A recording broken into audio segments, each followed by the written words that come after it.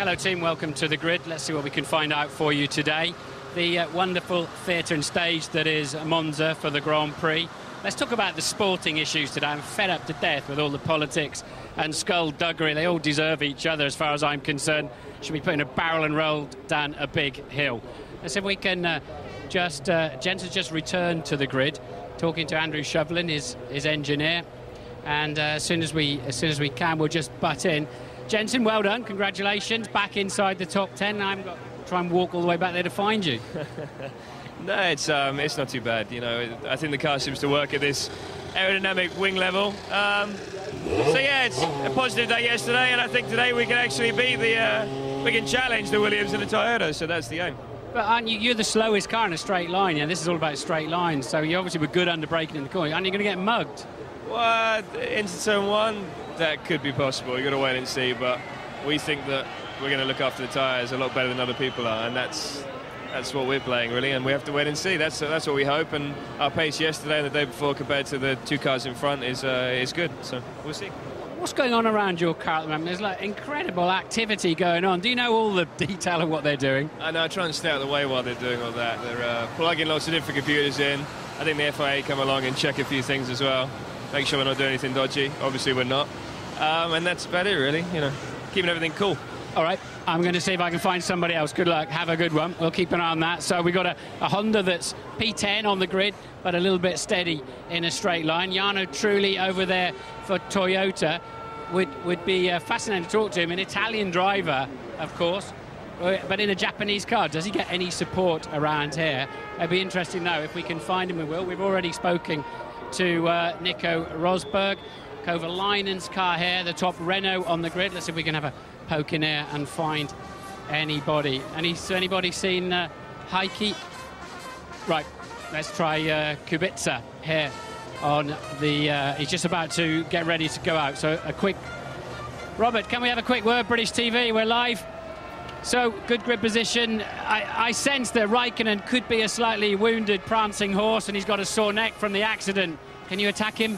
Well, we try, of course, to go forward, but I think it will be not easy. For sure, McLaren is on different pace, and yeah, we try. Nick is in front of one Ferrari, so I hope with good start and good pace through all the race.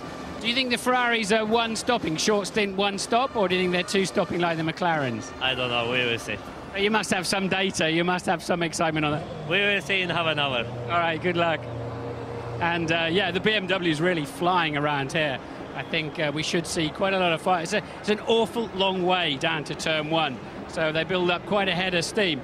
And we're going to go and try. We're moving into the top four now, and more, unfortunately, they've not been talking to us up there. They're busy. Quick word, Kimi, quick word, ITV. I think not. Supposedly got a sore neck. Let's see if we can. I don't take no easily, but I think I'm going to get a second no. No, he's talking to Hammy from Bridgestone. I think we're going to get... Quick word, ITV, Kimi? Please. Right. No. Where are we going to go? I think I saw Bernie as well. Let's try Felipe Massa, see if he'll talk to us. Yeah, and obviously third on the grid. Top man, a guy who's won a lot of... and we're already getting the nose. OK, down there. So, unfortunately... More and more so, the top four guys just do not want to talk. There are, I think, a good 10 cameras on the grid. John, a quick word, ITV. So the McLarens looked pretty strong yesterday. You think you have a chance to beat them on the longer runs? We will see, you know. Definitely they've been quicker during qualifying. They did a good job. And we will try today to do a good race. I have to say that it looked like your car was just struggling a little bit. Is there... maybe you got more fuel on board, but you must sense that you may be following today. Is Kimi okay with his neck and everything? Yeah, he had a tough accident, but you know, you have been racing driver. It's things which can happen. Fortunately, so much has been done with FIA, with the team to improve safety, and that was again a reminder yesterday. And today he's fit. He was even fit yesterday for qualifying. But the car just popped up on one bump. Can't it happen again in the race for anybody? No, we know that on a very quick circuit with low downforce, it's something which can happen, but hopefully everything will be okay today. Okay, thanks for your time. Let's have a little wander around. We will just try Alonso, and I don't know how long I've got left, but we'll have a little poke up the front here and see if we can get a vibe from any of the drivers. Quick word, Lewis. One word. How's the track conditions out there? It seems hotter today than at any time. Yeah, I can feel it. I'm in this suit and all thermals and everything. I feel it. The track is hot today, but I think it's going to definitely make a difference to how people use their long runs and whether they want to go heavier or lighter on their second fuel stop.